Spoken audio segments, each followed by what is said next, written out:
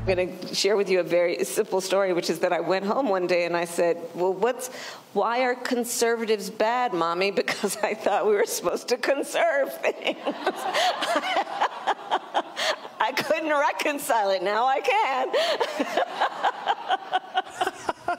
Vice President Kamala Harris cracking herself up while telling an oddly specific story from her childhood and insulting Republicans in the process. OutKick host Tomi Lahren joins us. Tommy, I messed up the tease to you because I knew how excited you were to weigh in on this. I couldn't even find my words. Look. Kamala had definitely different conversations with her mother than I did with mine growing up. But why is she wasting her time on bashing conservatives when she is supposed to represent the entire nation and be doing things in her job as vice president to help everyone? Why is she wasting time at panels saying, conservatives stink?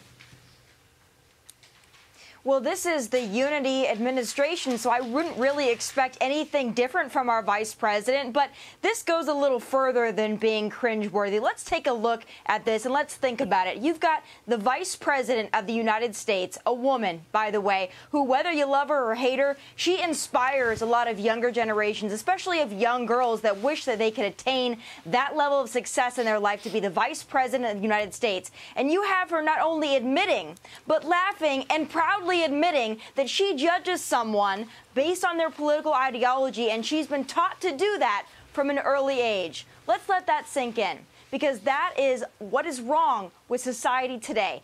Democrats believe, and they teach their children to believe, that you can judge somebody, that a litmus test for friendship is someone's political ideology and their political party. That not only is cringy, and we look at Kamala Harris, we wonder why she's not going to the border, why she's sitting in Colorado taking jabs at conservatives, but this also goes to the Democrat Party as a whole and how they look at half of this country, whether it's Hillary Clinton calling us deplorables or Joe Biden sitting there telling us that we are mega Republicans and a threat to democracy. This is what the Democrat Party of 2023 believes, and it's disgusting. Yeah, and it's also immature for the vice president to be saying that. But Novak Djokovic, the #1 tennis player in the world, has withdrawn from upcoming tournaments in the United States because the Biden administration is denying him entry for being unvaxxed.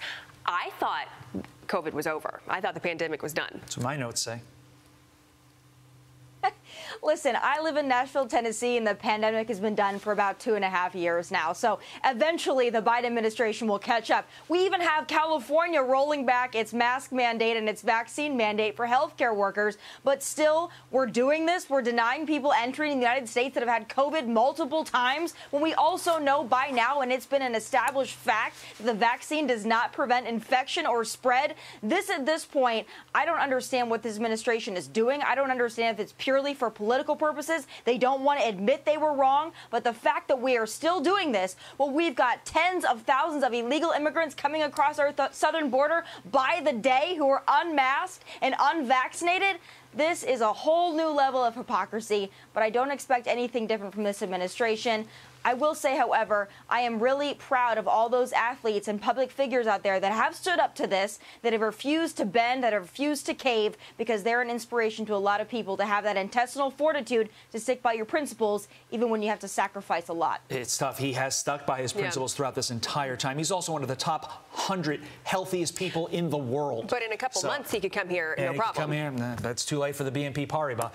Meantime, a professor is demanding black staff get special paid time off to deal with fatigue from systemic racism. Quote, in an op-ed titled, "Where's Our Black Bereavement Leave?" the professor asks, although it is customary for employees to receive support and understanding while grieving the loss of a loved one, the same care is rarely shown to the black community when we lose someone in traumatic ways. Your reaction, Tommy?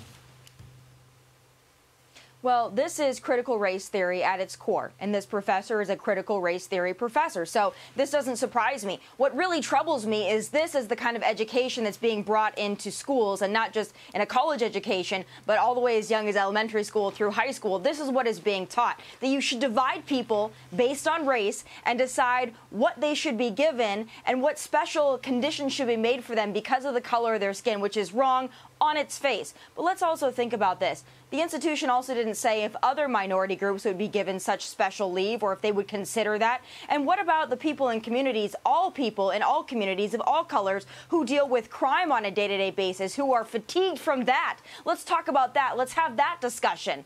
But no, they want to talk about race and only race because it's a way to divide Americans. And this is what critical race theory is. And where we can look at this and we can say it's ridiculous at the collegiate level, this is what's being taught to your children, Americans.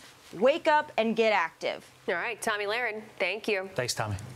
I'm Steve Ducey. I'm Brian Kilmeade. And I'm Ainsley Earhart. And click here to subscribe to the Fox News YouTube page to catch our hottest interviews and most compelling analysis.